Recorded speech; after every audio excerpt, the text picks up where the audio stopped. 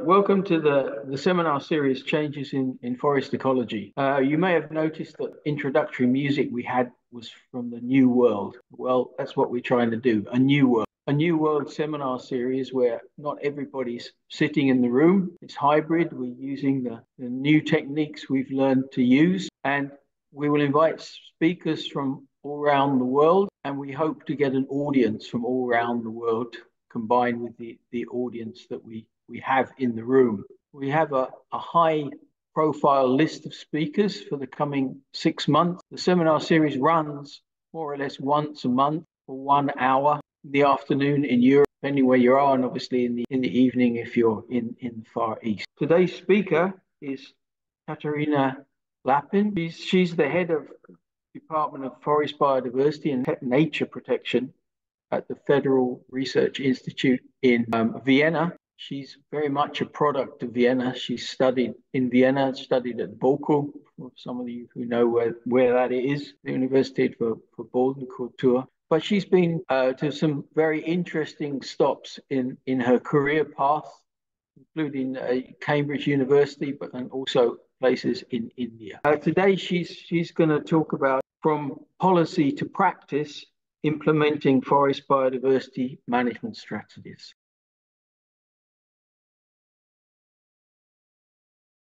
My aim today is to show the link between, the title says it all, right? The link between policies and practice, because I really believe that when we do research in the applied field of forest ecology, it's one of the most crucial things to really also do some things with all our results and to communicate them. And sometimes this is harder than actually performing the research. So I will try to loop a little bit between these links throughout the presentation, but I'm looking forward to the discussion in the end, and I hope we will have enough time because I have a lot of slides, but I might go quite quickly through some of the slides. If you're interested, I'm happy to share them with you afterwards. So let's get it started.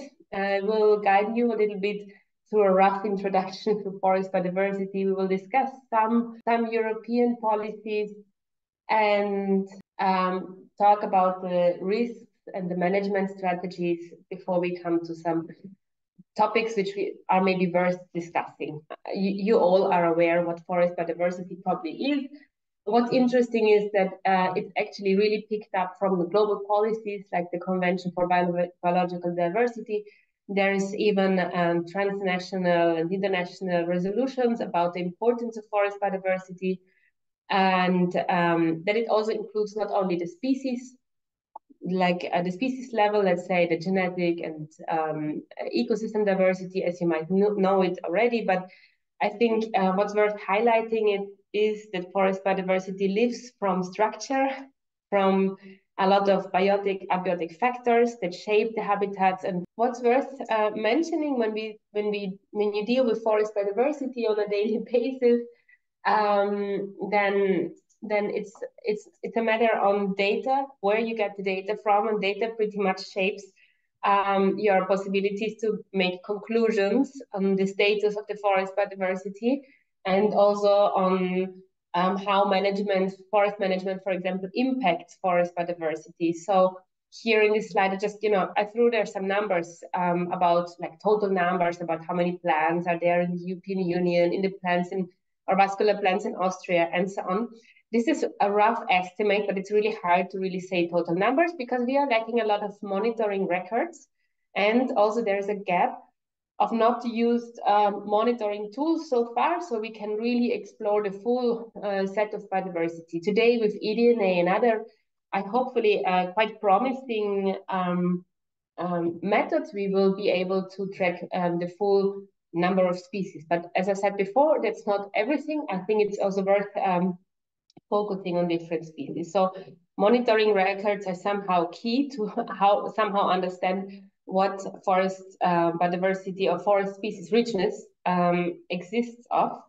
And we are right now in the middle of an assessment, which is quite interesting to find out, based on expert opinions, which species actually are forest dependent optional forest dependent and not forest dependent, which is important because sometimes policies track or aim forests quite excluded from landscapes, or and with knowledge about those traits in those species groups, as you see here in those examples of hornflies, we can then better understand which species really reacts to, I don't know, forest management changes, which species is actually, let's say, the habitat relies on more than just forests, or which species actually just occasionally occurs in a forest, but might not be dependent on it at all.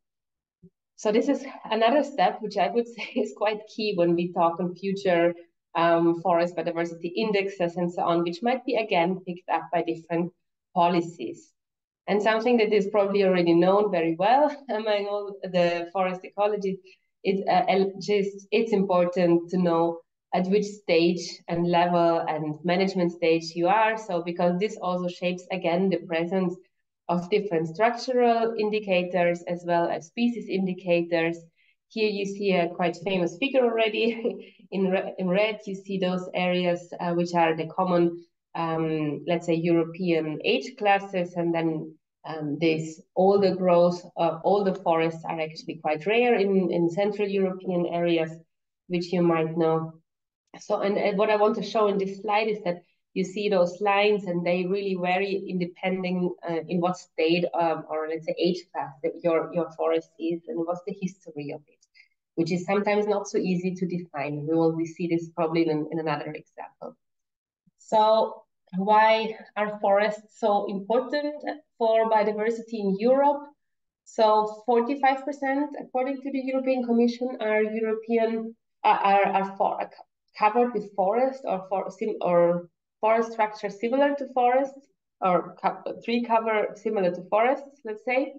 And you can see that it's not evenly distributed, of course, across Europe, but we have a very different, among European countries, a very different approach. Austria, for example, almost half the country is covered with forests, but about 85% of it is, for example, managed. So we have very different histories, and that also shaped today's forest cover. What I want to show now is a little bit about the forest development in Austria, because I think what's quite important to keep in mind when you work with forest biodiversity, that that's a result of an anthropogenic, let's say, heavily influenced ecosystem. Yeah? For another project we were just finishing on forest restoration, we did some historical analysis of 22 European countries. One of them was done by me and my team in Austria, and we digged up the historic numbers of forest covers in the Austrian territories, which of course changed over time. I guess in the Czech Republic the numbers might be similar due to a lot of need of timber for energy production. It was the forest cover was super low in the Alpine region. Some say it's between 20 and 30%. I guess it was even much lower in other regions, which led to a lot of landslides, and the afforestation started about 1850 with the forest legislation, which again impacted then the ecosystem. So here again, we see like already a historical development of the, let's say, link to policies responding to ecosystem degradation. Well, the afforestation continued, and what you can see on this is not only the numbers of the tree covers rising, but also the tree species composition changing, and you can see that slowly the numbers are also changing towards less conifers, more deciduous forests due to the latest bark beetle outbreaks in Austria, but also to other pressures on Picea abies, on the Norway spruce, which has been, let's say, the plant in Austria for over a century. So this is now changing, and like slowly changing according to the ecology of the country. Let's say the surfaces of course, it continues to be, of course, one of the main tree species shaping. I just want to say that these results shape also maps like this one from the European Forest Institute, showing us the most important tree species, the most important, or let's say, this distribution of forest types and different ecosystems, forest ecosystems. But we can expect that linked to the changes, the rapid changes we see right now, and the ongoing efforts for assisted migration, also these numbers will probably change in quite a lot of time. So that was a quick introduction to forest biodiversity, but now let's focus a little bit on the European policy landscape. So forest ecosystem, as I said before, have a quite high relevance for a lot of sectors, and also very strongly it's an economic resource. It's the income for 60 million private forest owners with and turnover of 500 billion euros, and quite a large share of employment offering to European population. And that's not the main thing, but also like the ecosystem functions, like provisioning or regulating services, and the protective forest function, especially in the Alpine region, is actually something that is important to be picked up by a lot of policies. So forests are here quite interesting also in the last decade for the CO2 storage. So we have a lot of topics that are interesting for different policymakers and very different sectors. And that's why forests, let's say, are then stuck a little bit between a lot of different agendas. Yeah, and it's quite a work to harmonize all this. So the European Commission has launched the European Forest Strategy for 2030, for example. So just, I don't know how familiar you are with the policy development, but policies usually have like a strategy beyond. In this case, it's the European Green Deal. And with this, a lot of strategies are developed that might lead in some cases in the development of legal papers, but also guidelines or regulations. I think the key aspects of the forest strategy for 2030 is that that more trees should be planted. That's the 3 billion tree pledge for 2030, and the recognition of multifunctional, let's say, the multifunctional role of forests. I think a key of this strategy will be the upcoming monitoring, the harmonization of the monitoring of the European forest, which is quite a thing to bring into management practice because every country has its own national forest inventory and their own ways to plan their forest biodiversity monitoring. So this is definitely some strategic challenge for the next years. And of course, other regulations that go in line with this European strategy, like the deforestation-free products, covering other policies groups like RED+, and so on. So more linked to forest biodiversity, which is already a topic in a lot of these policies of the forest strategies, we have the biodiversity strategy, which then refers to many different ecosystem and like in marine ecosystem and ecosystems like terrestrial ecosystems, but it refers and has quite an impact on forests as well. Not only the nature restoration law, which you might have seen, picking some like special ecosystem to be restored, but also the goals to protect 30% of the EU land and 30% of the seas, and to protect 10% of the land with strict protection. And this is one of the parts of the biodiversity strategy, which is quite dominant in the work we do here at the Department for Nature Conservation and Forest Biodiversity at the Austrian Forest Research Center, because we are keen to find out, so we are inventing, or we are trying to combine tools to find out where these areas could be, which should be under strict protection, how to handle it, what's the form, and so on. I'm going a little bit quicker through one slide here, but what I would like to demonstrate to close this chapter in this presentation is that policies have follow more or less a logic mostly. So there's usually some strategic problem, there is research and conservation, or let's say a conservation issue that comes up and it's picked up also, either by the scientific community, as we know it from the different panels for biodiversity or for climate change, or by NGOs even, or even by the member states themselves in the case of the European Union. And then it goes into strategy development that can lead, if it's successful, to action plans and so on, until it comes to implementation in this circle. And at this point of implementation, it's again something where those, let's say, landscape ecologists or forest ecologists play, I think, quite an important role, because then these implementations have an impact on the forest ecosystem, and this needs then to be kind of set into a monitoring agenda.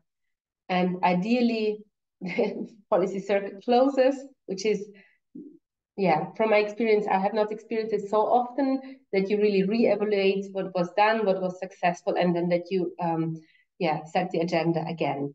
So that's a never-ending circle of policy. I think some quite interesting strategies, if you want to see it like from a more theoretical perspective.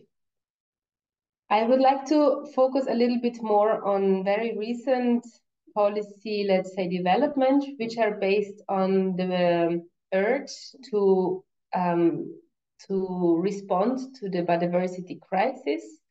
The European Red List is since years using this assessment scheme, which you might be quite familiar with, and pointing out that the biodiversity, that the species richness in Europe and the ecosystem richness is declining, and that there should be a policy response, or like a legal response to it, which I think has been quite picked up. So in forests, we identified in another, let's say, review, 13 different reasons for threats to forest biodiversity, that starts from landscape fragmentation through loss of different forest types or replacement of native forest types, up to limitations in the soil biodiversity development. Some of them I'd like to look at a little bit further, especially to show you also some nice analysis from the European Environmental Agency produced on fragmentation. So landscape fragmentation is kind of one of the key reasons that forest species or populations are isolated and fragmented, and that this the genetic diversity is getting lost, and is also ranked as one of the major threats to forest biodiversity. It's very strongly linked to climate change. As you can imagine, it's not only the change of precipitation and temperature, but also the increase of the way how species are expected to shift. And this again, this is also linked, like climate change will also change tree species suitability. So the climate suitabilities of different species. Here you see Picea avet, Novus spruce, and see how this will decline. Of course, in silviculture, this is an important information, but also for forest biodiversity, this information is important, that species communities will change, and also change in their structure and in their, let's say, tree species composition and the associated biodiversity. Here you see the maps for the beach, the European beach, Fagus sylvatica. Also hers, I think this, I don't know why I referred to her, but tree species, the climate suitability is decreasing. throughout the Alpine region, and those maps or the species distribution models are widely already available and should be a tool that should be considered when working with forest biodiversity. Then those changes in climate change have those indirect impacts. You all are familiar with the bark beetle outbreaks, but also storms and other the distribution of invasive species and other pests and diseases. Cost here the statistics for Austria for the amount of not harvestable trees actually increased like it did for the last years due to different biotic and abiotic threats. And one of those biotic threats are invasive species, which I would like to get into a little bit closer. And I mean, you probably are familiar with alien species. Invasive alien species are species that are arriving in a new area from different from outside of this territory, usually from different continents, and which are harmful to the native species composition and changing ecosystems. We have just now finished the distribution model for Amorpha fructicosa, a shrub that is known in the south since the year 2000 or a bit longer in southeast, spreading in the riparian areas in southeast Europe. But now really increasing the occurrence rates, and we can see a shift of the expansion towards more northern countries in different climatic scenarios. So here again, we work with species distribution models in different scenarios. And I think that's probably not something promising. If the species really occurs, there is linked to a lot of other factors too, especially with invasive species. There is a huge human factor, let's say, that distributes those seeds.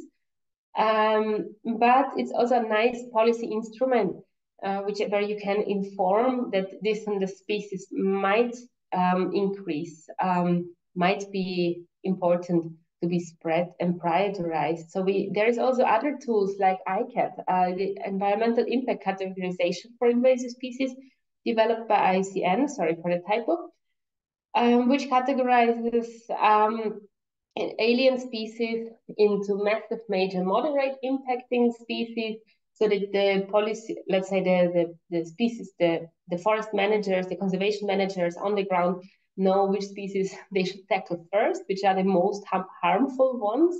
We did this exercise for the Mura-Drava-Danube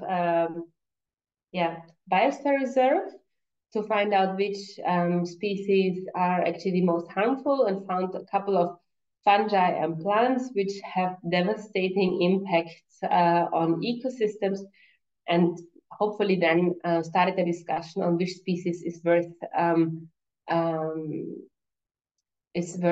to be managed. Interesting is also the link between different threats. So as I said, as you have maybe noticed in the sentences before, so one threat can impact another one. And then here, forest management plays also quite an important role in this intensity of the threat that forest biodiversity and ecosystem is actually exposed to. So that brings me now to management strategies, right? So we were then thinking, okay, so what are management strategies to improve the situation for forest biodiversity in all these levels of structure, function, and species levels, right? And we identified, based on 600 papers we read, that was during the pandemic, so we had a lot of time.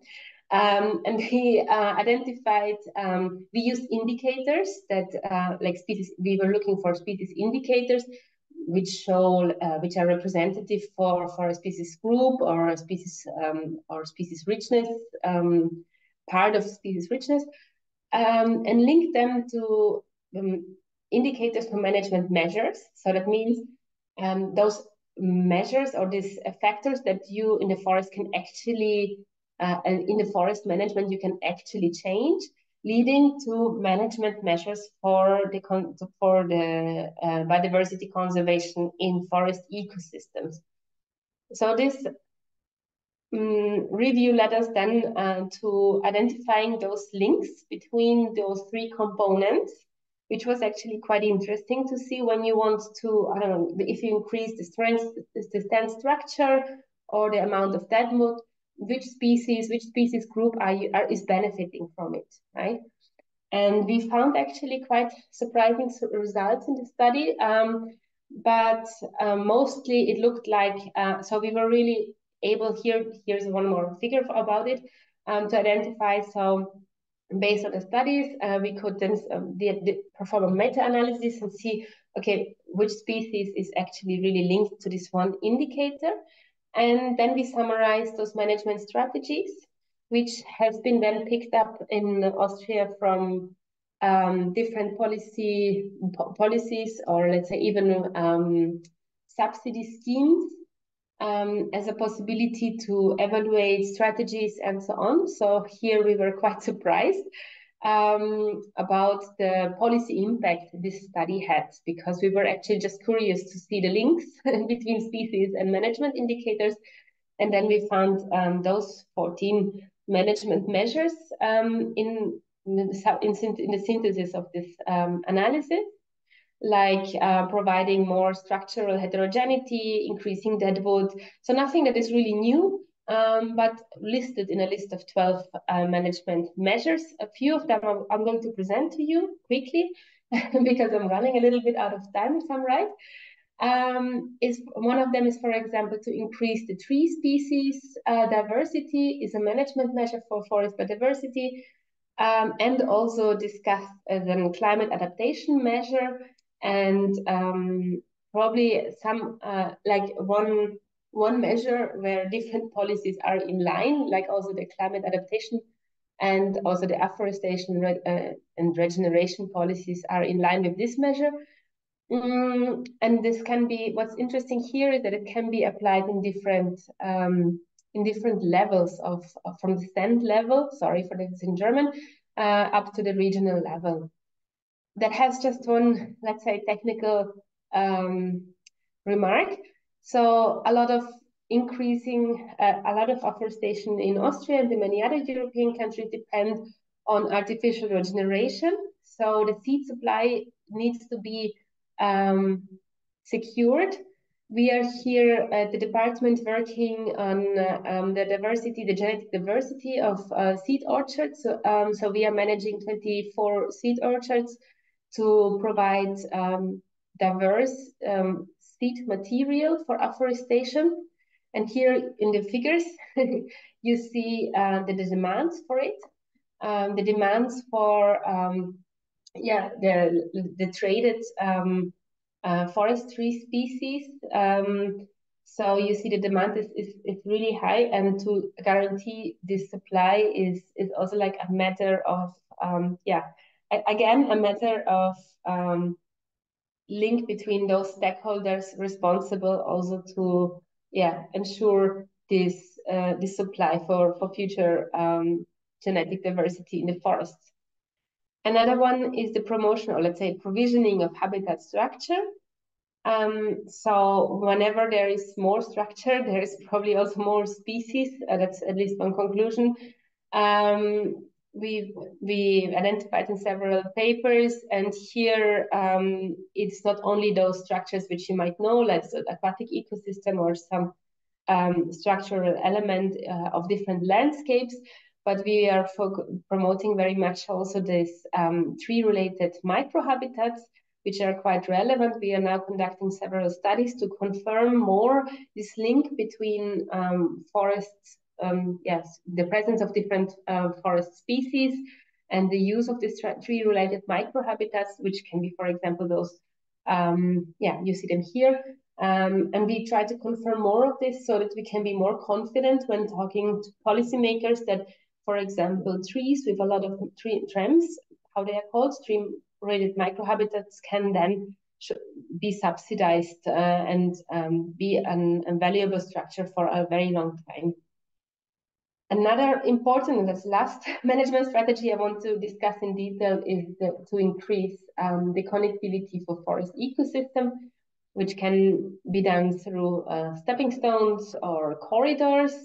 we have launched the first national program on forest connectivity in Austria, where we use contract-based conservation actions for forest owners to set aside or to offer to us on a volunteer basis or to nominate to the program areas which are beneficial for connectivity and to subsidize the non-management measure for 20 years. Unfortunately, unfortunately for now, only 20 years, so we'll see how this will continue. We have installed around 1,000 plots across Austria to do so.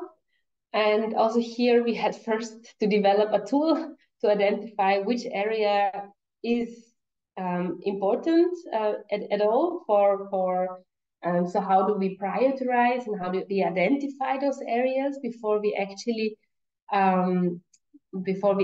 contract, let's say, this area in the program. And we developed a prioritization model for it. I could go more into detail if you want later to this one, but I think what I want to show here is mainly that all the applied studies you do linked to the theoretical studies, I think are from high importance for any conservation policies or legal and non-legal instruments which can be developed from another team, let's say. And we summarize it here. I have summarized it here in another figure in the example for this stepping stone program and connectivity program, how many steps it actually includes. It includes the identification, prioritization of those areas. So these preparatory steps, like the financing, the evaluation, are as important as then actually the implementation of conservation measures. And the monitoring, of course, then again is another part to bring those programs into a long-term perspective. If you really want to implement management strategies into a nationally funded program, and it's useful to make a stakeholder map in the beginning to have an overview. So I think what I'd like to show today, and maybe which we can discuss now, is also that it's really important to talk about the results and to evaluate it with a lot of different people, to work as interdisciplinary as possible. That's no news, but still it's sometimes hard to do because there's a lot of confrontation, different opinions, and I think it's important to suffer through these discussions and to really understand the point of view of other stakeholder groups, of other expert groups, and to get some consent. And of course, and the third, which I'd like to say, and that's the last one, is that we really have to advance in monitoring tools and research tools and share this as we do this in our work as researchers. So thank you very much. That was an overview only, but if you want to know more, I'm happy to answer questions and to have any further discussions later. Thank you very much, Katharina. Very good, very interesting.